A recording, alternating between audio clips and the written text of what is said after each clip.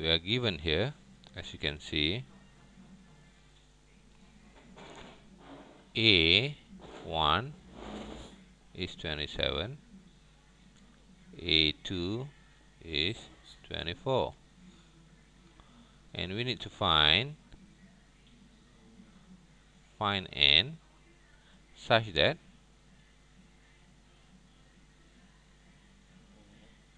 S of n is negative 30. Alright, we know from our formula S of n is n over 2 times 2a plus n minus 1d. So far we can put in already a here, that's 27, and we also have our d here because our d comes from these two numbers. D is going to be 24 minus 27, which is negative 3. So that's negative 3 here. So they'll make it n over 2 times 54 minus 3 and minus 1. And this should be equal negative 30. So solving this, we should get multiply by 2.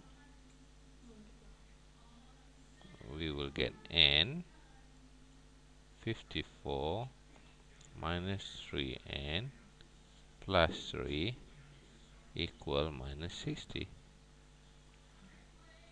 And 54 plus 3, that's 57, minus 3n equal negative 60. Or they'll make it 57n minus 3n squared equal negative 60. Now, if we bring all these to one side, we'll have 3n squared minus 57n minus 60 equals 0.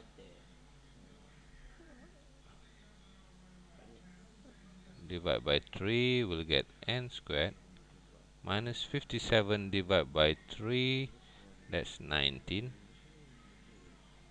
minus 20 equals 0. Quickly, can we factor this out? 20 and 1, so they'll make it 20 and 1, I think minus 20 plus 1. So n is equal to 20 or n equal negative 1. Since n is positive, because that's the number of terms cannot be negative, then n is 20 is the answer. Alright, that's about it.